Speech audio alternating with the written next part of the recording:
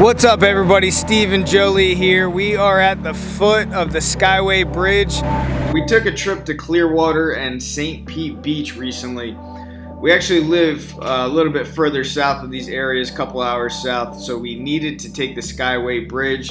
So I figured what would be better than to shoot some video going over the bridge and maybe giving some history on the disaster that happened back here in the 1980s.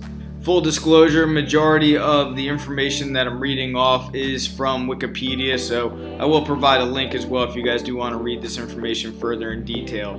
The Sunshine Skyway Bridge is a cable bridge spanning the lower Tampa Bay connecting St. Petersburg. The current Sunshine Skyway opened in 1987. The 4-lane bridge carries Interstate 275 and US Route 19 passing through Pinellas County, Hillsborough County, and Manatee County.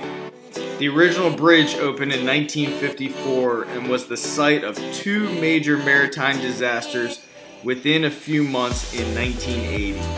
In January 1980, the United States Coast Guard cutter Blackthorn collided with the tanker Capricorn near the bridge, resulting in the sinking of the cutter and the loss of 23 crew members. Furthermore, additional devastation, in May of 1980, the freighter MV Summit Venture collided with a bridge support during a sudden squall, resulting in the structural collapse of the south band span and the death of 35 people when vehicles plunged into the Tampa Bay. When the freighter MV Summit Venture collided with the pier during a sudden squall, sending over 1,200 feet of the bridge plummeting into the Tampa Bay, this collision caused 6 cars, a truck, and a Greyhound bus to fall 150 feet into the water, killing 35 people. One man named Wesley McIntyre survived when his Ford Courier pickup truck landed on the deck of the Summit Venture before falling into the bay. He sued the company that owned the ship and settled in 1984 for $175,000. John Laro was the harbor pilot who had been steering the ship, was later cleared of wrongdoing by both a state grand jury and a Coast Guard investigation.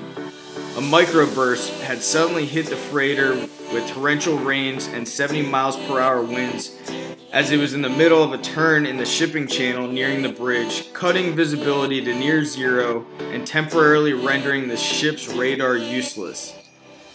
Laro put the ship's engines into full reverse and ordered the emergency dropping of the anchor, as he soon realized the freighter was out of the channel, but the bow still hit 2 support piers and enough force to cause a portion of the roadway to collapse.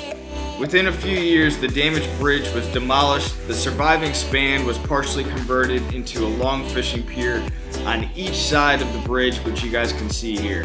I can tell you, every time I take a ride on this bridge, I'm always white-knuckled. It is a very, very high bridge, and it is an adventure. If you guys ever do make it out this way, you guys definitely want to check out the bridge, or at least go to the fishing pier. So be sure to check that out. Also, if you guys do like this area, St. Pete, Clearwater Beach, check out some of these other videos that we have of us exploring the area. Thanks a lot for your support.